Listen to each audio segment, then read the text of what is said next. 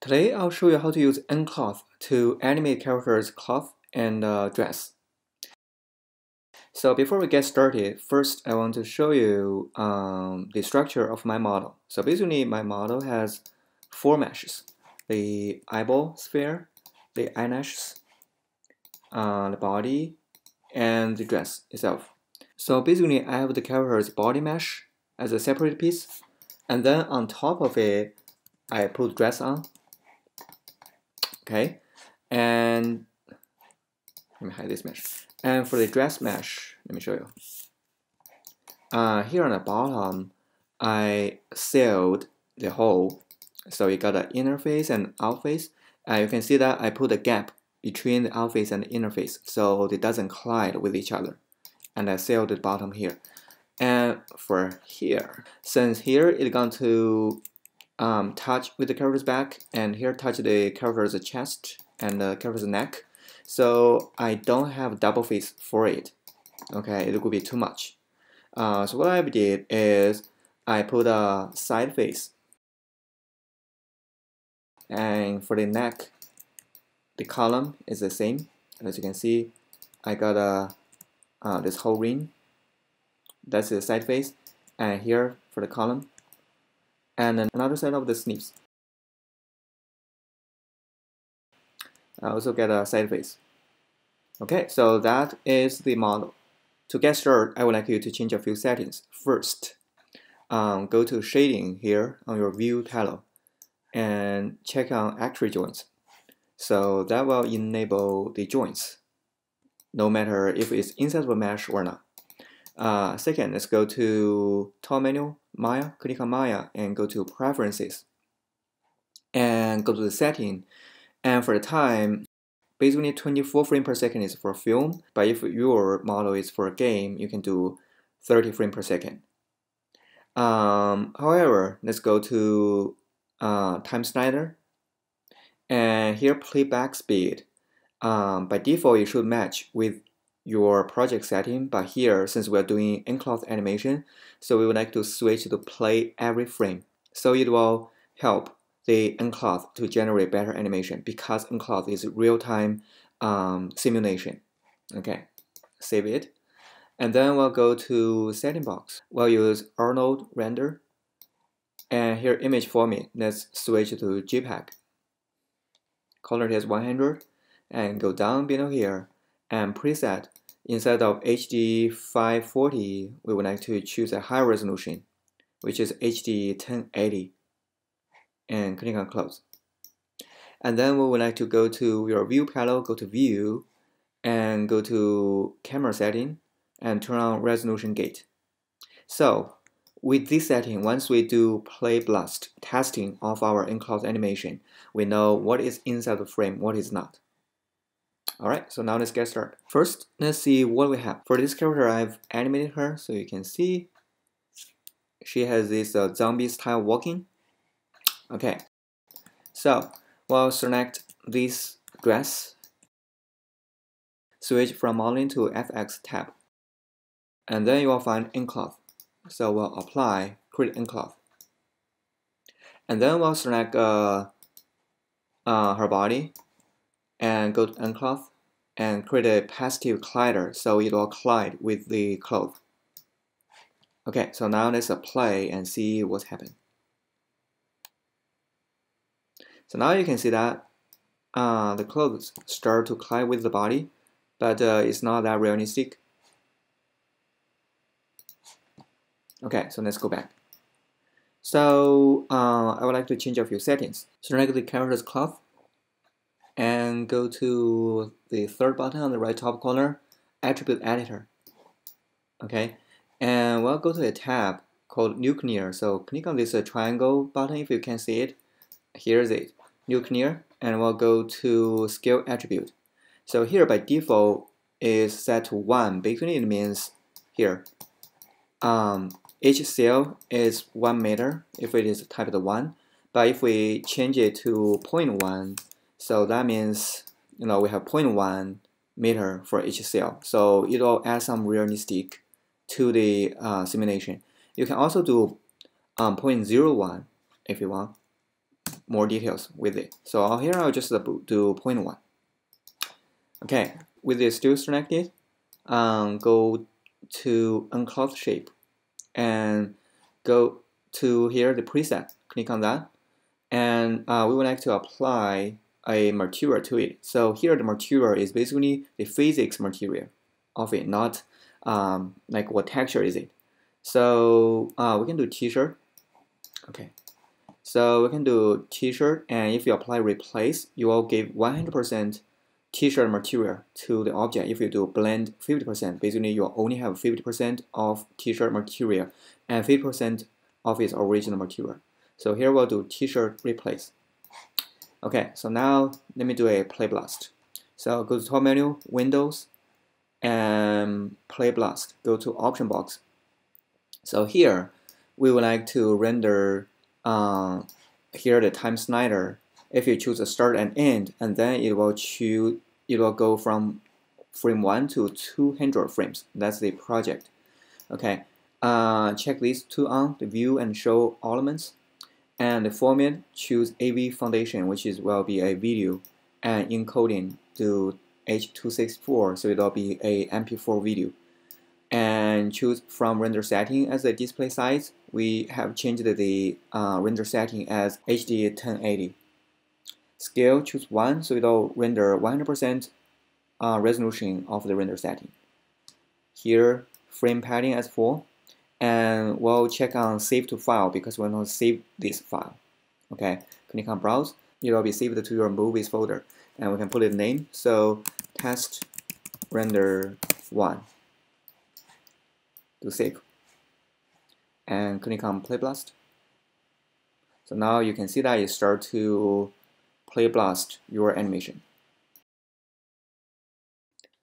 So this is how it looks with nCloth's default setting. Looks good, but needs a lot of works.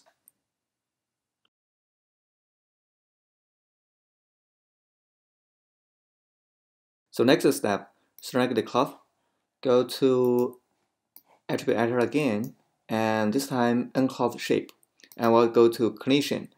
So here, by default, thickness for my model is set as a 0.3, but if I increase this number, I would increase the thickness, and it can make the collision a little bit more realistic. So I will put about like a 0.8. And we can also change the stickiness, so that can make our cloth stick to the canvas body a little bit better. So instead of 0, we can do maybe 2. And let's do another play blast. Okay.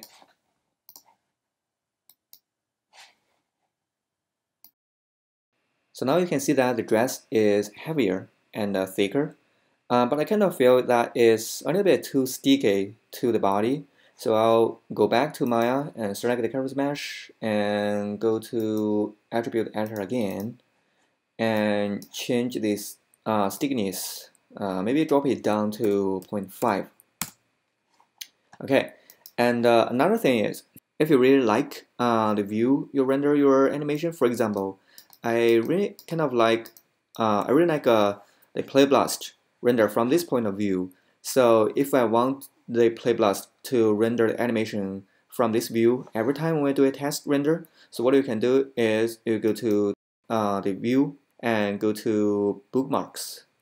So you can do edit bookmark and create a new bookmark. So here I already had one, so if I create, so it will be the second bookmark and close. So see, if I get to a different position, and I can just go to view and go to bookmark and click on that, so it'll jump back to the position that I created. Okay, so you can go to the window and play blast, and then it's going to render from this point of view. Alright, so I just changed the stickiness down to 0.5. So let me do another play blast and see how it looks. Okay, so now it looks softer and a little bit more realistic, but the whole thing is too jumpy, especially in some area. I don't want it kind of jumpy, like on the shoulder, on the wrist. Okay, so we can go back and we can select the vertices here. Okay, and go to edge selection mode. So I like to select this whole edge loop from the shoulder. Also includes the side face. Here, the side face on another side. Okay.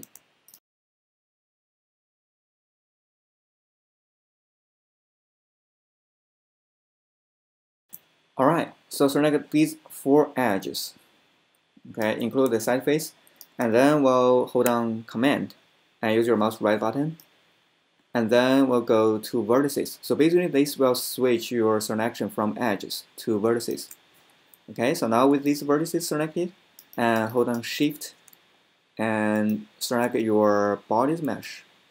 And what we'll do is go to Unconstrain and we'll apply point to surface. So this will attach these points to the surface of the character's body, and it will avoid this area to kind of jump. Alright, so do the same thing for another side. With the edge selected, go to vertices, hold on Shift, select the character's body, and then go to Unconstrain and apply point to surface. So now the 2 shoulders has the constraint and it attached to the body's mesh. Okay, and I cannot feel that the waist will also need a constraint. So we'll repeat that process. So I've selected the edges on the waist, and I can just move it to the side and see if I select actual edges. Okay, that's good.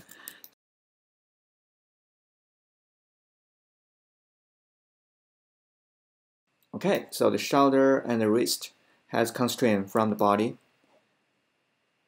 And let's do a play blast and see the difference. So go to 12 menu view and go to bookmarks, the camera's view I saved earlier, and use a play blast.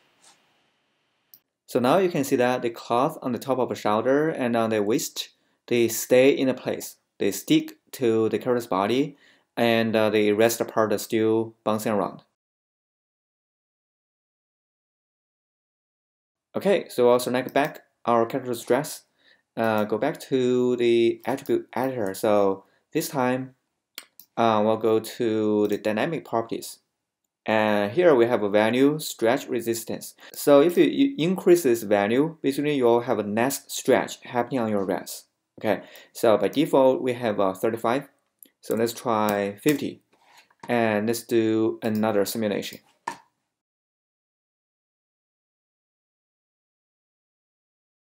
Okay, so let's select the cloth and go back to attribute editor, and we'll play more settings here. So every time I change the setting, I do a play blast simulation. In order to see the difference, you don't want to go a lot changes and then go a simulation, and then you don't know what effects have been applied and what slider controls what effect. All right, so here we would like to switch to nuclear, and you'll find an option called the solver attributes. So here's the sub steps. By default, it's a 3. So what that means is, if you put number 3, so every frame, Maya going to look for 3 different options for where the vertex is going to go and how the simulation would look like. So if you put a higher value, for example, if I put 20 as sub steps, max collision interactions, I also change it from 4 to 20. And now let me do a simulation. So this time when I do play blast, it's gonna be much slower because now I tell Maya to look for more options for each keyframes. Alright, so now we can see that the physics of this nCloth is realistic. It's soft and it's sticky to the character's body, but not too sticky. However, the wrinkle is not that realistic. So let's go back to the model and see what's going on. So if I select my character's the dress mesh, you can see this is how it looks, the geometry of the wrinkle. The problem is we don't have much subdivisions. So here you want to, nCloth want to generate a wrinkle at here, but we don't have much subdivisions for nCloth to do that. Okay, so With the mesh selected, we can go to our menu and switch back to modeling and go to mesh, and we can smooth it. Okay, so we can go to the setting, so put the division level as 1. Okay, so apply smooth. So now you can see that we get a much smoother model, and we jump back to frame 1, select the dress mesh, and go back to attribute editor. And this time we would like to go to nCloth shapes. So if you go down here, you'll find a quantity setting. Okay, so if you increase the max self-collide interactions, basically you improve the simulation to the next level. So by default is a 4, we can do 10. As we increase the number, basically it'll slow down the render of your animation and also the simulation. Just let you know. Okay, be really careful about that. And we smooth the model, we increase the simulation's quality, and we can go to view and bookmark and go back to this view and do a final simulation and see how it looks. So now I can feel this is a real cloth. And the only issue I think that makes it less realistic is I cannot feel it's a little bit too heavy, which is too thick. So I can go back to Maya here and select the cloth and go to attribute editor and go to its clinician. Remember we have changed the thickness to 0.8. So maybe this is too high. So if I do 0.4 and apply and go back to frame 1 and do another simulation, you'll see it looks much better. Okay, I kind of like the final result. And once you are satisfied with the render, with the nCloth, and you can do a real render if this is for your animation. Or if this is only for modeling, you can pause at the pose that you would like and select the dress and delete its history. And then the model will keep its shape. For example, here, I've saved each key step of my model, and I just deleted history, and that saved this model. As you can see that if I hit play button, it's just a still frame. Okay, so this is the whole workflow of how to use nCloth to animate your character's cloth and dress.